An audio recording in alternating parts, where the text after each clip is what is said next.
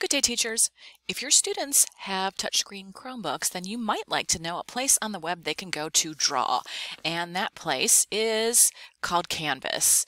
It's located at canvas.apps.chrome. It is not an application that's found in the waffle. You have to go there via the Omnibox at the top of the screen, but you can share that out in Google Classroom to your students.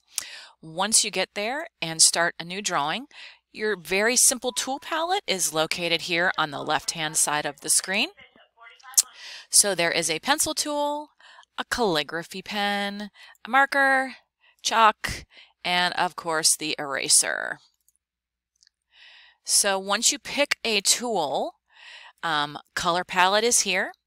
All the standard colors are here, and then of course you can create any custom color that you are looking to create.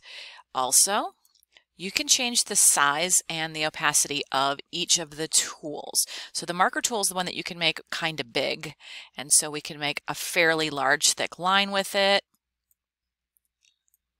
And we're ready to draw there. All right, once you have created a drawing, so here's a little piggy that I drew.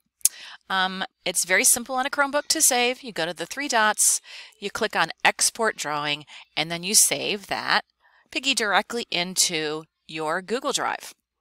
Once the students do that, they can do lots of other fun things with their drawing.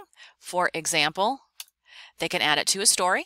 So if they've written something in a doc, they can insert their image by selecting Drive. And if you pick Recent, it should be right at the top, really easy to pick. And you can just pick it up and drag it into your story. You can also add it to a slideshow. So the same here, we can go to Insert, Image, Google Drive, and then there's our pig, which we can also either click Select or pick it up and drag it to our slideshow. So that is Canvas, and if you'd like any help with that at all, or anything else technology related, see your ITRT.